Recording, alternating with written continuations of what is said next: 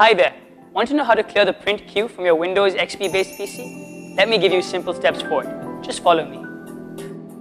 Click Start, then click Run. Type services.msc in the search field and then click OK. Look for Print Spooler in the list. Right-click it and select Stop.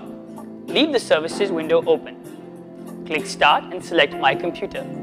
Navigate to C:/Windows/System32/spool/printers, assuming that C is the drivelet for the primary partition.